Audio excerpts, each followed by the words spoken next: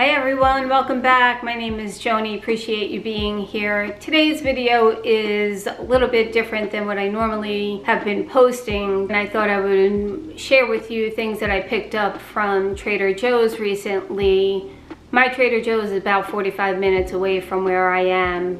So when I go down there, I generally pick up bulk type staple items that I like to have. Picked up a few things that I generally don't pick up. I'm sure a lot of you are familiar with products and the most popular items, which maybe I just have a few of those, but mainly like spices. Anyway, let's get started. Let's just get into this. I guess we'll start with the spices. I saw this recently. It was a black garlic, and it does say that it's a subtly sweet and caramelized like flavor, full of umami, which is also, I think I shared this in one of my videos, which is a mushroom type flavor, although you don't really taste the mushroom in here, but it does give a nice little kick. It's like some pepper flakes in there, and it does offer a nice kick to your vegetables. I add most of the time to spinach.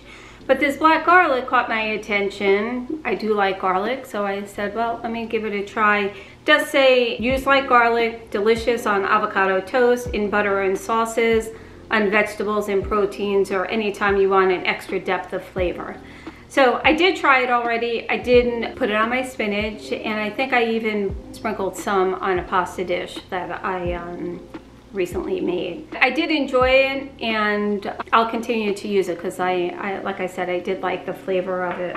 The next, I think I also may have spoke about this, is the chili lime seasoning blend, which it says that Trader Joe's chili lime seasoning is the classic sprinkle for fresh jicama, mango, and pineapple, and is delicious to enhance grilled meats. I only eat chicken, turkey, and fish, so I will add it to my shrimp. I'll throw it on some salmon. I don't know if I've tried it on chicken, but I would be inclined to do that as well. So I really do like it. It has a nice chili lime flavor, which, if you want a little kind of a Mexican flair, I do enjoy that. I did pick up a container of sauerkraut, which has some Persian cucumbers in there. I don't eat a lot of it generally because it's too hard for my body to digest, but a little bit here and there, being that it's fermented, it's really good for gut health and digestion. It has the probiotic in there. So I did try it. It was really good. It had a nice flavor to it. Sauerkraut-ish, but it does have that Persian cucumbers in there, which added a nice little flavor. So I did enjoy that. Next, I picked up some zucchini noodles. There. I'll saute these in some garlic and oil, and I'll add some shrimp on top of it, some grilled shrimp, and make a meal out of it. It's really very good. Next thing here is something that I don't generally go for, and I'm not a big sausage eater. They did have chicken sausage. Maybe that's better. This one is a spicy jalapeno, and what caught my attention for this was all chicken sausages that I've managed to find in this store are all wrapped in a pork casing, which, as I just stated earlier, I don't eat red meat. So even though pork is the other white meat, but I don't eat the meat. So I always thought it was interesting that the chicken sausage was wrapped in a pork casing, because from my perspective, I'm thinking, well, if people are going with the chicken sausage, maybe they want a little bit of a healthier sausage, but maybe there are people that don't eat meat. And so for them to wrap it in pork, I just thought it just never made sense to me. So this one is, it says it's pork free, it's gluten free, and actually there's no sausage casing. And again, not that I eat it oh so often, but I thought maybe I can just pan fry it, throw it in my air fryer even, and maybe put it over even the zucchini noodles, or cauliflower rice. Or my next dish, which maybe my next thing that I'll show you, is the most popular cauliflower gnocchi, which you can use as typical pasta. You could do it that way. You can just pan fry it, put your you know, favorite sauce on top and have some type of protein with it. It's really good. So I thought maybe I compare the two of those together, the sausage and the cauliflower gnocchi, and maybe some spinach on the side, and have that as another meal. Next, I picked up 2 cans of this skipjack tuna. Interestingly enough, I grew up eating Bumblebee's solid white albacore tuna my whole life. That's the tuna that was always in the house. As I got older and I was eating it, I noticed that I just never felt well. I don't eat mayo, but when I would just mix it like with some avocado, I just never felt well. And for some reason, I don't know, I looked at the ingredients in the Bumblebee and I noticed that they added soy to the can of tuna. And I thought, geez, isn't that interesting? Why are they adding soy to tuna? Why can't it just be plain tuna and maybe some salt in water, obviously? So I had stopped eating that, and then I've seen a few people, a couple of different YouTubers that I watch, say that skipjack is a really good tuna. And when you look at the ingredients in this, it is chunk light tuna, water, and salt. Perfect. That's exactly what I want, right? Don't you just want to eat tuna without the soy? At least I do. I don't know. Maybe it's just me. So I did pick up a couple of cans of these, and like I said, I'll mix it with some avocado. And just recently, I added some hard-boiled eggs to it. For some reason, eggs, I have a love-hate relationship with them. Sometimes I can eat them, sometimes I can't. But I did have the hard-boiled eggs in there, and it did actually work. So I was really happy about that, just to get some added protein. So that was a win for me. Next is Trader Joe's, and this is a new item from what I understand. They now have salted butter from New Zealand made with milk from grass-fed cows. And I am a Kerrygold user. That's the butter that I use. And so when I saw this, I thought, geez, isn't that such a really good item for them to start carrying? I haven't tried it yet. I'm sure it'll be just as tasty as the Kerrygold. I'm excited to try this, and maybe I'll be able to give you an update at some point on how it tastes. Let's see what else we have here. Next, of course, I had to pick up some, let's see if you can see there, I just picked up some Pepitas salsa, just because who doesn't like some chips and salsa, right? So in this one, it's a bright and balanced salsa with tomatoes, chopped pepitas, and spices. Pairs well with just about anything from tacos to grain bowls. So I thought it was interesting. It has some pretty good ingredients in there. So, you know, I'm excited to try that. The next item is some honey, which I am a big lover of honey. I like to usually get it locally. I'll usually get the local honey from the vendor at the farmer's market, and clearly he's not there right now because we're buried in snow. So anyway, I just picked this up. It was just a local pure raw honey. I needed it, so I picked that up. Next, I picked up some Trader Joe's organic pitted Kalamata olives. I just love olives. I think it's the salt that I really like. And you'll see a theme as we go along. But it's in brine with extra virgin olive oil. So I said, okay.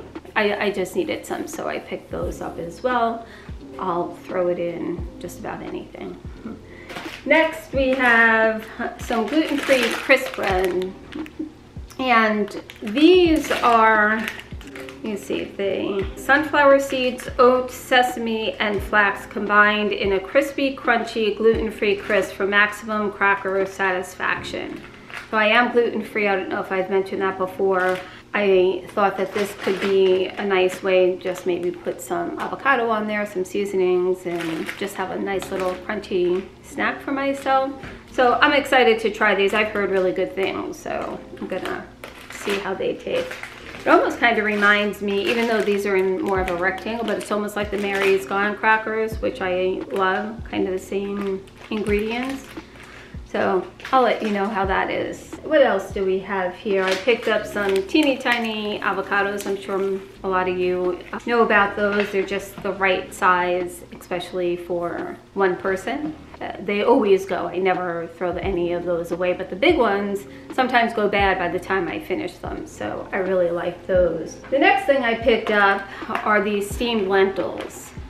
And years ago, before I was diagnosed with gastroparesis, which is basically, you know, your stomach is paralyzed and it doesn't digest fiber well.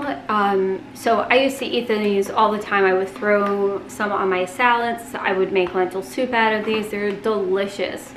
And I was feeling pretty daring the day that I went, and I thought, well, maybe I could just, you know, test it out and see how I do. I need to be really careful with it, but they're so yummy. They're so tasty. And you can eat them warm, you can eat them cold. It's just really good. It's just lentil, salt, and essential oils, cloves, laurel, thyme, pepper, and garlic. Although I am now reading it contains traces of wheat. So, that could be a fail, and I'm not sure that I'll be trying this now. And maybe that's why they didn't agree with me way back when. But okay, well, that's disheartening. I don't know why I didn't notice that before. But on to some other things. I picked up 2 Sumo oranges. Again, have a hard time digesting raw fruits and vegetables. But I thought maybe if I can take the, you know, just peel the skin off of, not this skin, but the internal skin, and maybe just have some pieces of it, maybe I'll be able to digest that. We'll see how it goes, but I really do love the Sumo oranges. They're really flavorful, and I guess it gets its name from this, like, knot on top. I think now is the season, but I don't know if every grocery store carries it. But if they do, you should try it because they are really tasty. Next, I have some grainless cassava and coconut tortilla chips. And maybe I can pair these with my, where is it? My salsa. But clearly, who doesn't like tortilla chips? And these are grainless, made with cassava and coconut. Happy to report there's no wheat in this. So, yay for me. Here I have some rolled oats that are gluten-free. It's their brand. I will make granola out of the rolled oats, and I'll make some oatmeal protein balls and have those as a snack. Really, really good. And the granola is really tasty the way I make it, if I do say so myself. And then I bought some gluten-free flour because I've been on a bread making journey, and it's always good to have flour for other baking needs, so I picked up some of that. I picked up some more of these kettle cooked, made with olive oil potato chips, and what I love about these ingredients are strictly potatoes, olive oil, and sea salt, and that's it. If you look at any potato chip bag in your grocery store, you won't find that there are so many ingredients in there that are just completely unnecessary. So whenever I go to Trader Joe's, even if I have some in the house already, I'll add these to my bag or to my cart, because they're just so clean, and I do tend to crave salt, so those are perfect for me. At least I know they're clean, and they're just potatoes, oil, and salt. Really, really good. And the last thing I picked up were some medjool dates. I really enjoy dates. I'll have like 1 or 2 at night when the summer is here, because that's generally when I'll do smoothies, not during the winter typically. I'll add a date to my smoothies, and sometimes I'll just like slice them open, add some nut butter, whether it's peanut butter or almond butter, and I will add those in the center. And sometimes I put them in the freezer, and they are so, so good. Such a great snack.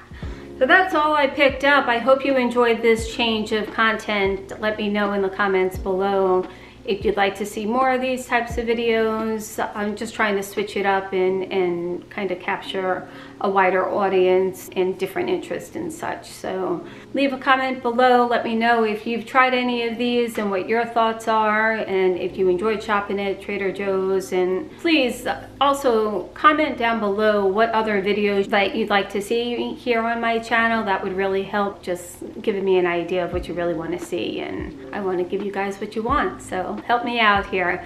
Anyway, until my next video, which I upload every Sunday, so please be on the lookout, look for your notifications in your box, and see you then. Bye bye.